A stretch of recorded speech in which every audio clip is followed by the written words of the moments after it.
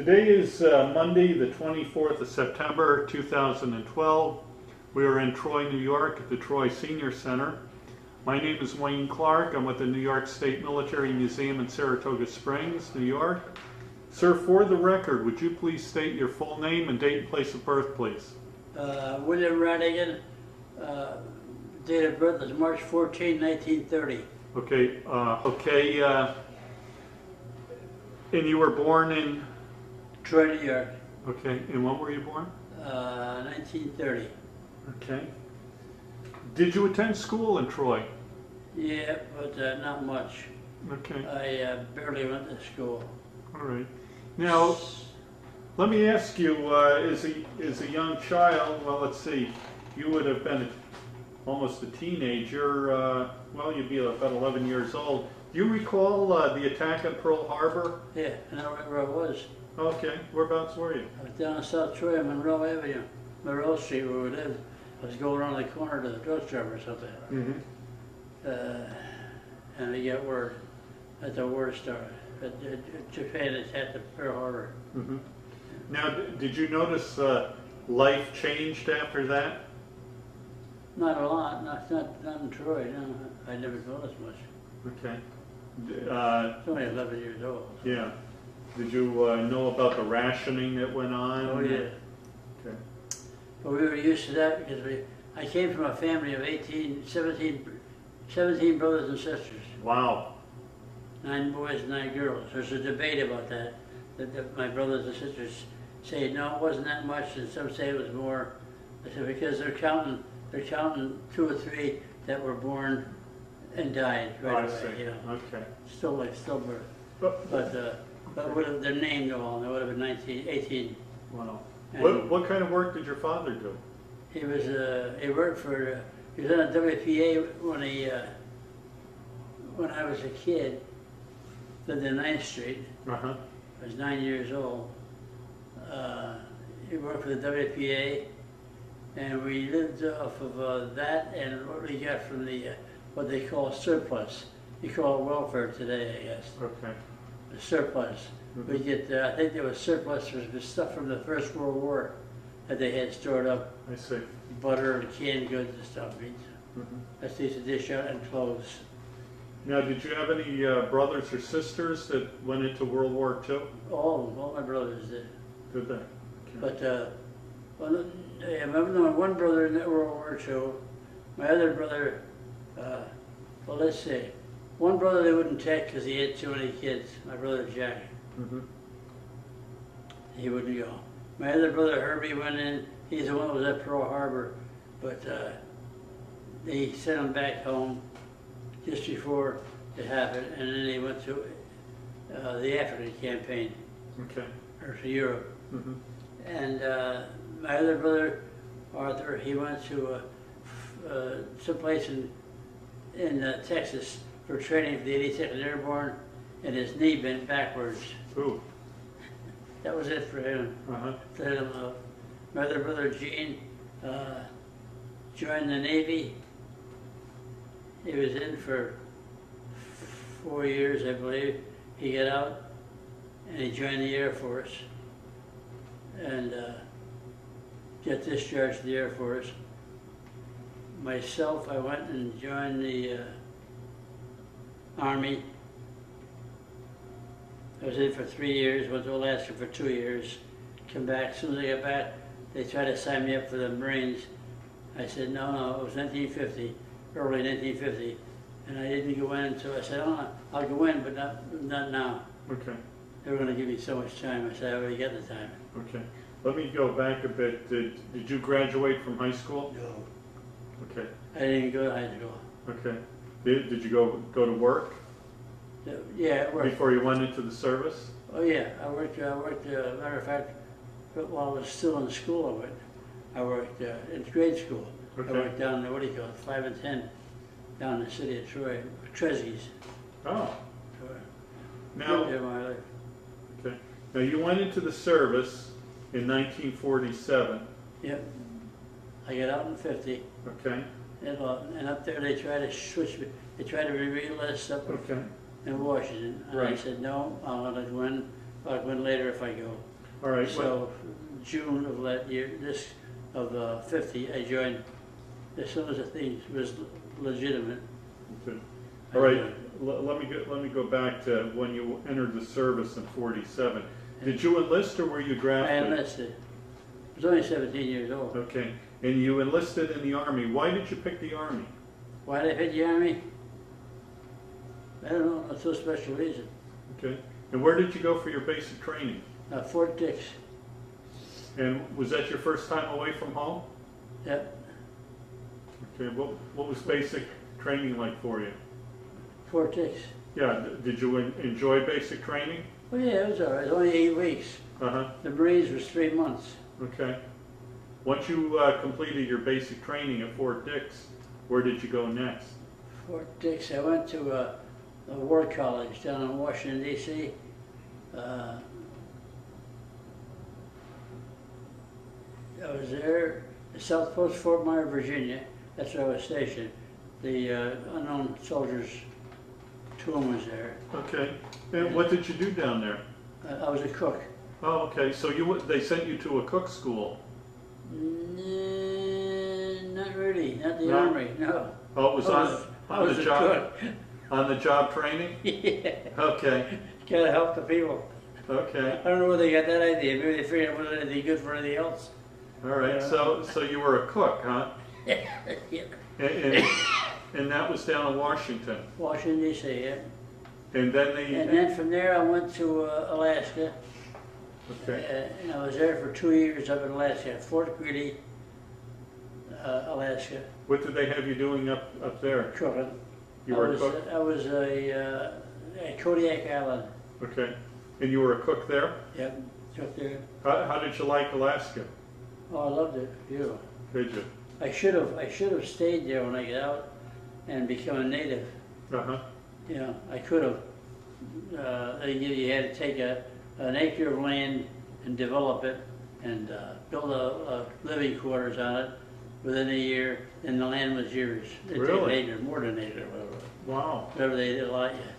Now, did you do any hunting or fishing during your time Fishing, yeah. off? Uh-huh. And there was guys taking gold out of the, out of the mountain at Fort Greely. Fort Greely was a mountain in the distance, but they were still finding gold in the water. Really? Streams. And salmon used to almost walk across the stream on the backs of salmon. There was so many. Wow. What were the winters like there? Weren't bad. They weren't bad. I think maybe what took care of the winters was pretty good was the sea air. I made it milder. Oh, I see. Because that was an island, South Post, the beginning of the Lucian chain, Okay. where it was. All right. But I went to Fairbanks, Anchorage, Naknek, Sitka, a lot of those, just stopping on my way to Anchorage. I had to go to Anchorage to get my teeth taken out in bed. Okay. So, you were there till 1950. 1950. Yep. Now, that was the end of your enlistment. Did they try to get you to re-enlist? Yeah. As soon as I get back to the States, you get discharged. Okay. There was a guy there trying to re-enlist us. How come you decided not to go in or re-enlist in the Army? You just had enough? I wanted to get home. I've been away for 2 years. I couldn't go back for vacation. Yeah. I had 30 days a year, but I couldn't go back for vacation. Okay. So I said, let's go back home for a couple of months. And I did, and then I decided, I said, I want to see how tough the Marines are. So I went to the Marines, and they took me. Okay, you joined the Marines, was it in 1950. 1950, Yep. okay. All right. And I went to Paris Island for the basic training. I was there for the 2 months. From there I went to then they did send me to Cook and Baker School. Oh, From okay. there. Now, did you find that the training you had in the Army helped you in the Marine Corps? Yeah, not especially. I was, I think the only reason they took me into service is they felt sorry for me. My teeth were so bad. Mm-hmm. The doctor said, I heard him tell that, he says, if he don't get into service, he should have died. because I was 124 pounds I weighed. And my teeth were poisoned. Everything I ate, they were so bad. Oh, I couldn't afford to have them done. My mother and father could afford it. sure. They were so bad that they said, well, get it in and take care of his teeth. So they did. Okay. And I went to Alaska, and finally, after I got to Alaska, they took them right out completely. Okay. All right, so you're in the Marine Corps, 1950. Went to boot camp, Yep. And then they sent you to a cook and baker school, started to Hillenberger School. and you became a cook again. Yeah, Okay, Yeah. Was a lot of that official then. yeah, was a lot of that training like repetitious? I mean, you probably knew more about cooking than anybody else. You were. I evidently did because I had 3 years of it in the Army, you know. It helped. Sure. And I met some nice guys in the Army. They were good men that helped me along. Yep.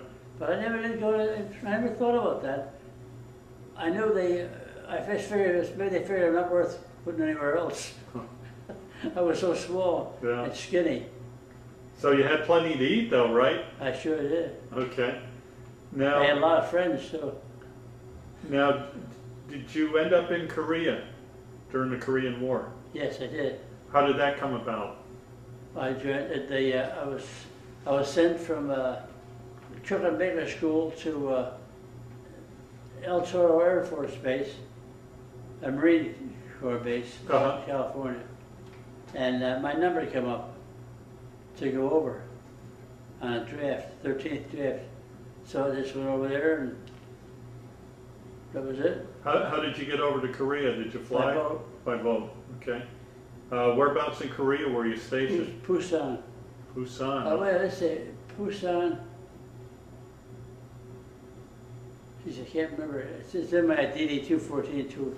Okay. Korea. I went to Japan, then we flew to Busan, Korea, Mm-hmm. and from there I went to Pohang, Dong, and I was attached to the 1st Marine Airway. Mm-hmm. I was Ted Williams was supposed to be our squadron commander, a ball player. Yep. Yeah. And whenever they have a kill, they barrel rolled over all we had was tents. Yep. They cooked in. But, Did you ever see Ted Williams? no, I never did. No. Now, were you ever under attack by the North Koreans? No, we weren't too far away from the lines, but we never were attacked. Okay. We did have alerts, a couple of alerts where you had did foxholes and sleep out a night or two. Mm-hmm. That's about it.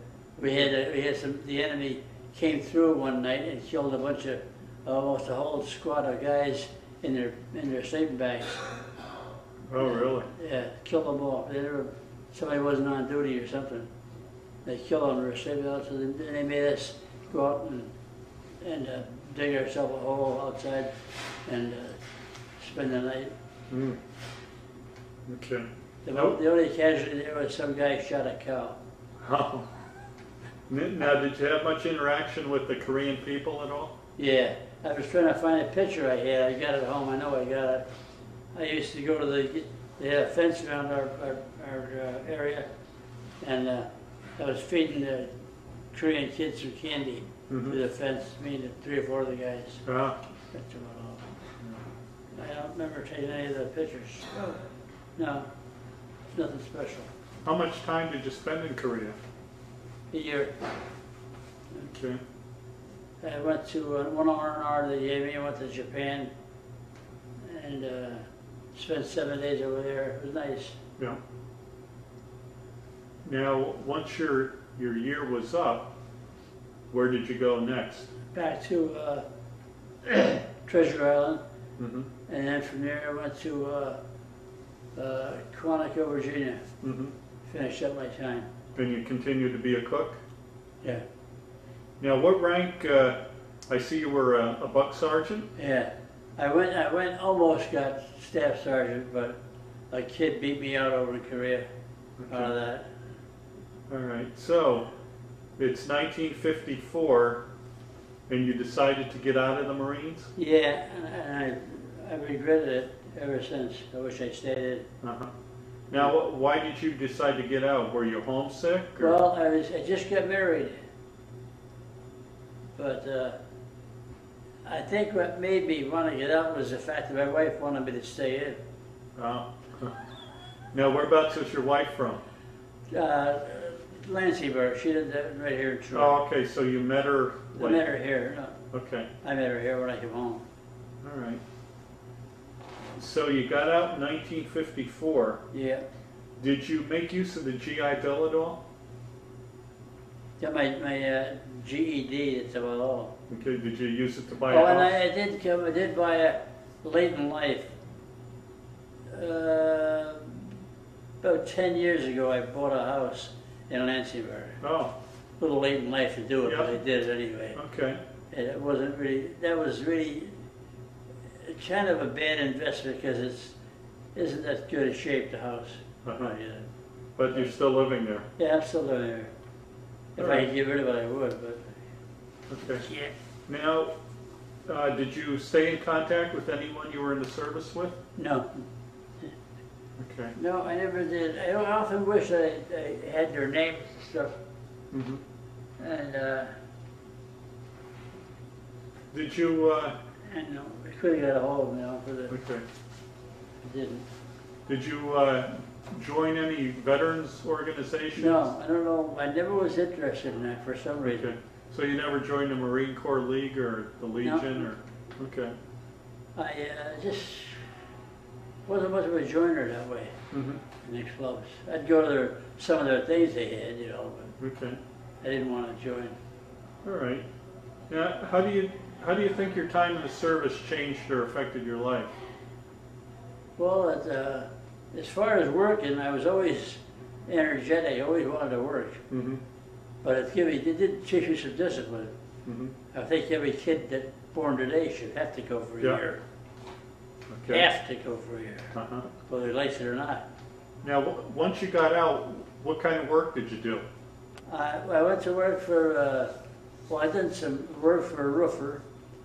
I've got a list that long of jobs I had. Okay. I didn't get fired, I just went Yeah, for just- trying to get ahead. When did you eventually retire? I'm 83, 82 right now. I retired in 98, around 98, Okay. something like that. All right. Social Security, yeah, Okay. and for my Teamsters. Oh, okay. You were a Teamster. Yeah, I drove a truck.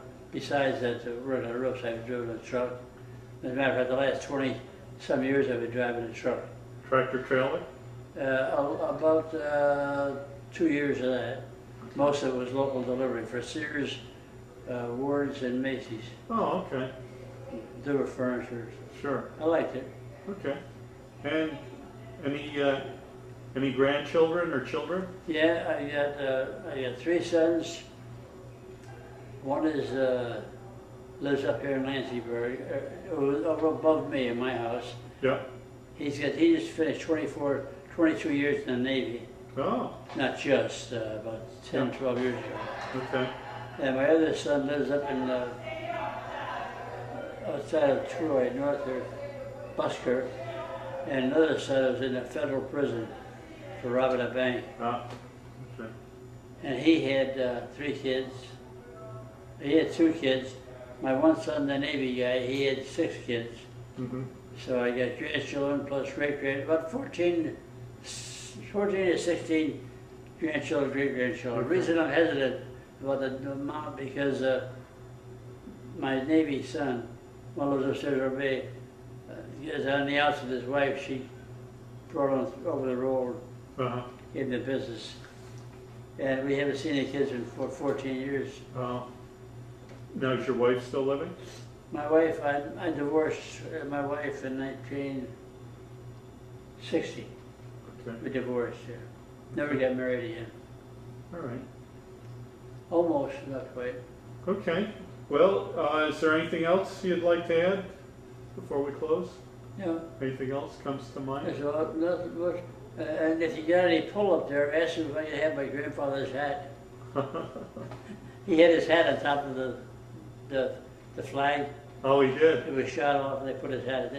I got a picture of it, I didn't bring it down. Oh, all right. His name was John Brower Du Bois.